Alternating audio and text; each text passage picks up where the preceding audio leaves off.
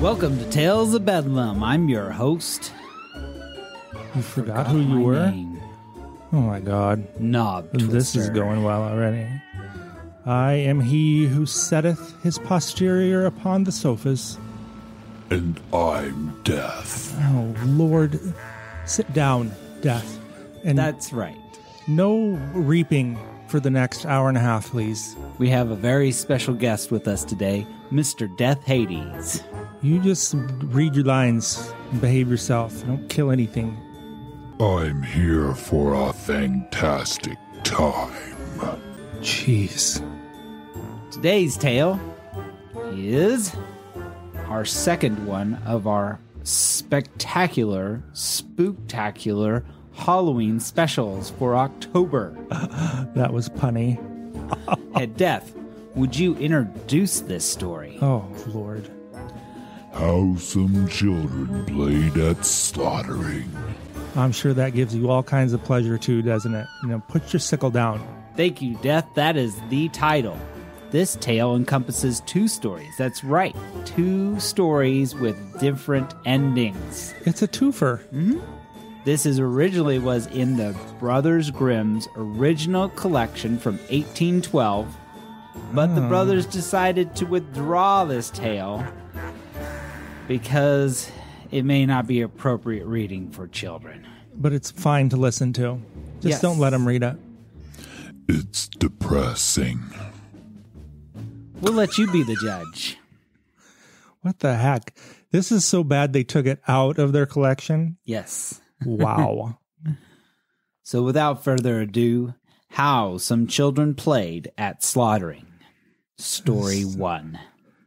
This just starts out gruesome. Just the title's gruesome. All right. In a story named Franeker, located in West Friesland, which is apparently in the Netherlands, in the northern part of the country. I've been there. Yeah. Of course you have. People die there, we know. I'm quite often there because it's so cold Sit down. and lonely. You can interrupt me the whole time. I tell you what, dude. You and me are going to have some words. Now you made me lose my place. Oh, some young boys. Wow. Some young boys and girls between the ages of 5 and 6, that's very specific, happened to be playing with one another. They were accidentally. Whoops. I just want to point out the equality here. There were boys and girls. Yes. Mhm. Playing together. Never mind that they were all white and blonde haired, but It's probably why they took it out of their edition, because they were girl equality. They chose one boy to play a butcher. Another boy was to play the cook. I can just see where this is going already. This isn't okay. And the third boy was to be the pig. oh boy. Death, sit down. White children squeal when they die. I knew it. That's not okay. I can see where this is going for sure. It says playing, but I'm a little worried. So, I guess I will continue with the story. Then they chose one girl to be a cook, and another girl her assistant. And there goes your equality. I was just going to say, and the equality went out the door. The assistant was to catch the blood of the pig in a little bowl so they could make sausages. Man, those people eat anything. Blood sausage. So gross. As agreed, the butcher now fell upon the little boy playing the pig, Oh, threw him to the ground, and slit his throat wide open with a knife. holy crap. While the assistant cook caught the blood in her little bowl. There's some serious playing going on. Is this like a Fisher-Price bowl? I don't know, one of those little pink, like, teacup tea set. It obviously wasn't a Fisher-Price knife, because I've tried. You can't stab your brother with that. Weird. So they just got right into it. I guess so. They just held this kid down, slit his throat, and collected his blood. All right. I'm not okay with this. A councilman was walking nearby and saw this wretched act. He immediately took the butcher with him and led him into the house of the mayor, who instantly summoned the entire council. Oh, boy. Wow. How do you handle this? Someone needs some serious therapy. Death, do you have any, advice in this situation? Oh, you would. Why? Wow, he's quiet for once. He's just over there slobbering on himself. No, it looks like he's sharpening his scythe. Oh, stop. I told you to put that down. Just keep sharpening and don't move. They deliberated about the incident and did not know what they should do to the boy, for they realized it had been part of a children's game.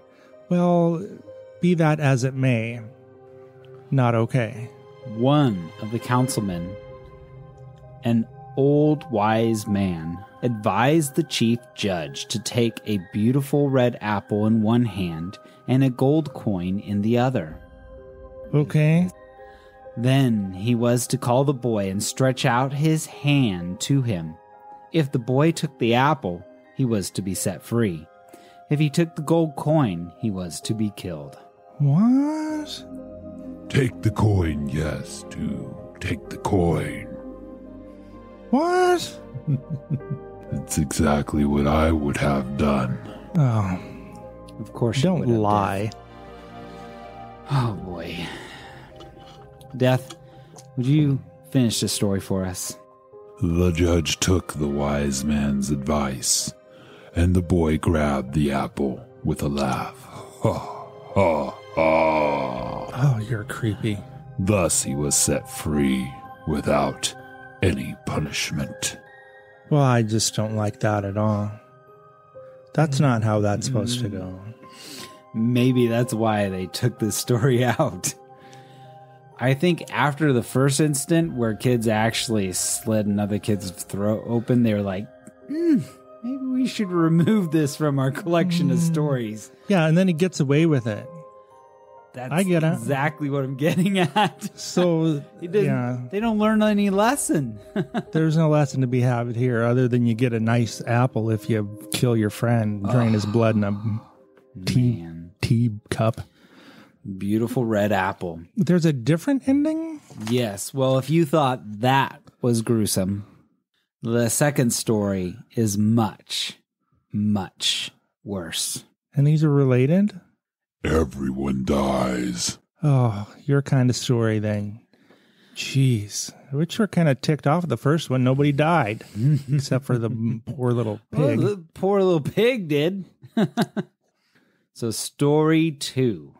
Mm-hmm. There once was a father who slaughtered a pig, and his children saw that. Yeah.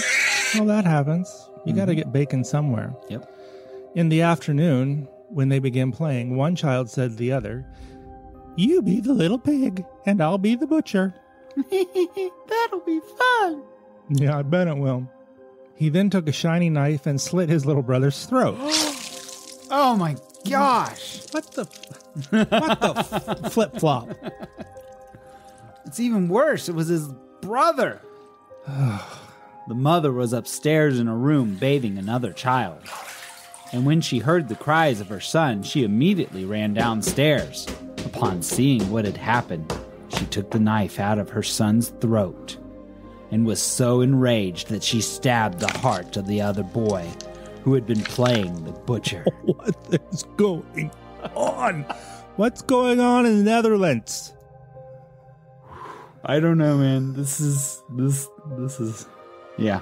Murder. He slit his brother's throat, so the mom's ticked off. She grabs the knife, stabs him in the heart. In her rage, she kills her other son. And she leaves after pulling the knife from his throat. And she leaves the other one upstairs in the bath to drown, apparently. Oh my gosh. I didn't mean to spoil it, but then she quickly ran back to the room to tend her child in the bathtub. But while she was gone, he had drowned in the tub. Holy crap. Too late. Too late. Now the woman became so frightened and desperate that she did not allow the neighbors to comfort her and finally hung herself.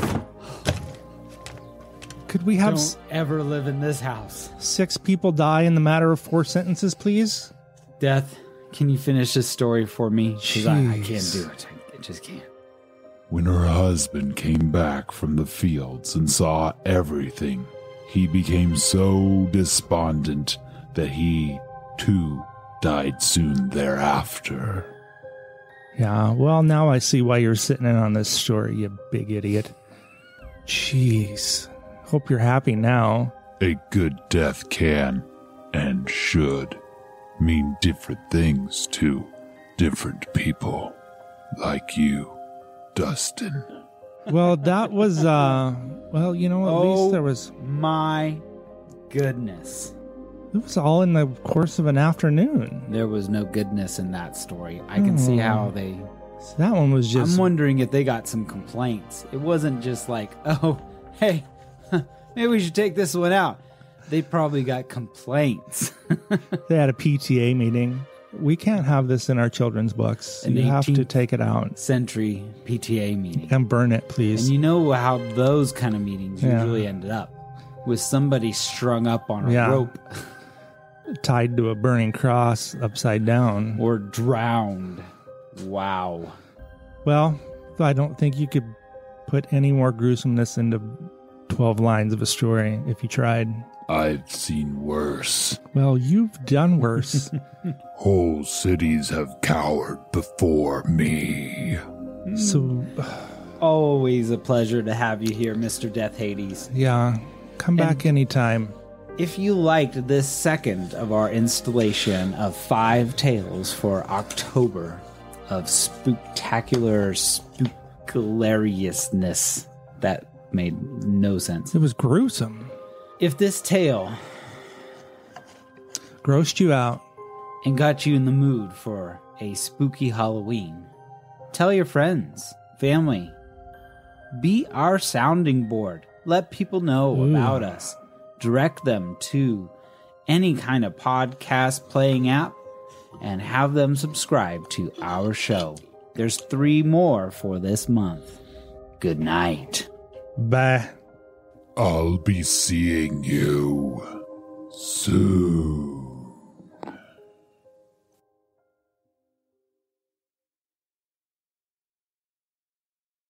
How come we didn't find that one last year?